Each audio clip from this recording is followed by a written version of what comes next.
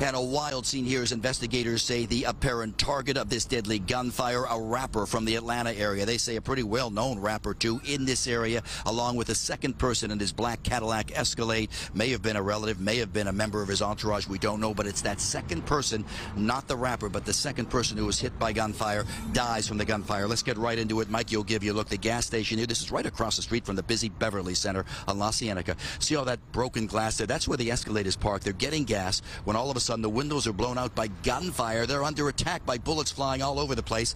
To the left, Mike, you'll give you a look. See all those white evidence markers on the ground? Each one of those is by a shell casing. Gives you an idea how many rounds are fired.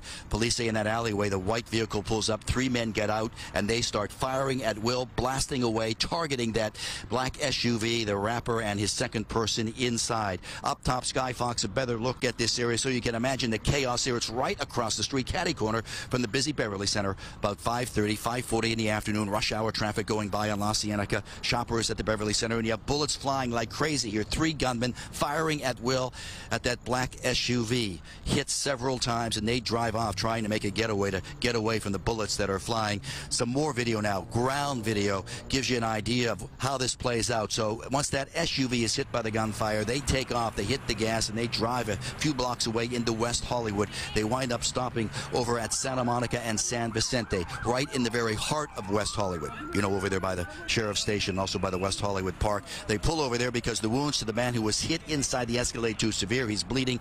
They pull over. 911 is called. Paramedics rush in.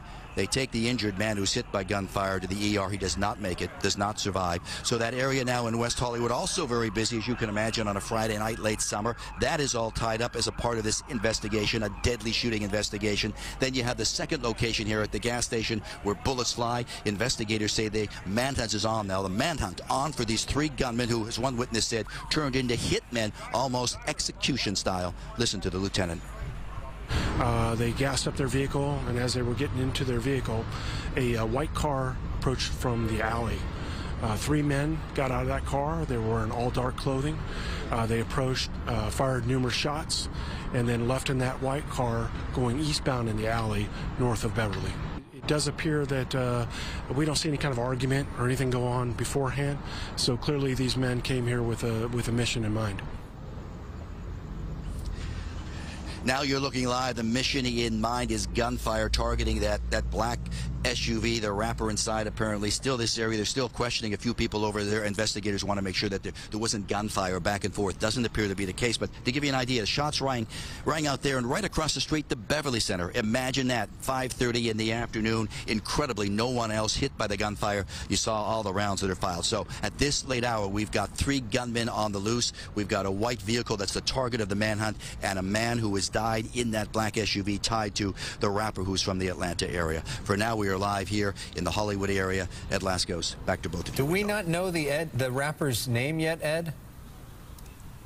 No indications yet. Investigators, I think, have a very good idea. They're not releasing anything yet because they're still trying to put the tie together on the man who dies here. They don't know if it's a relative or maybe a part of the entourage. As you know, a lot of these fellows always have a big entourage they travel with. So I think until they can get that ID nailed down, particularly notifying family members and relatives, they're not saying at this point.